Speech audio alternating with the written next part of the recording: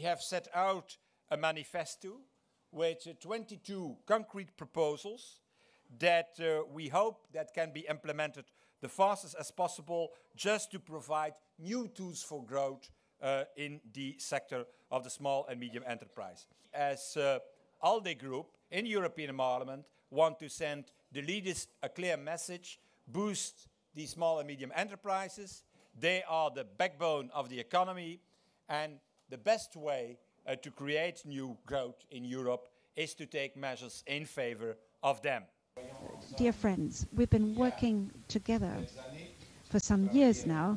We must try to forge ahead and work together to provide a political reply to 23 million European SMEs, and they're waiting for a political reaction. They're waiting for the political commitment of Europe. That's why we're here this evening, and that is why I support Mr. Verhofstadt's work, his colleagues' work, and I support the position adopted by ALDE, summed up in this manifesto, and I think that all members will be able to support that. Uncertainty is one of the pernicious effects of the current financial and economic crisis.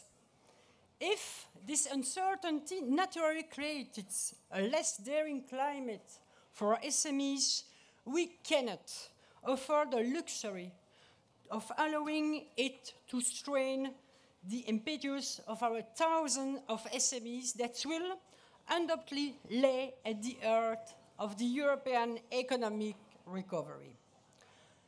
Let's face it, SMEs are having a hard time coping with the crisis.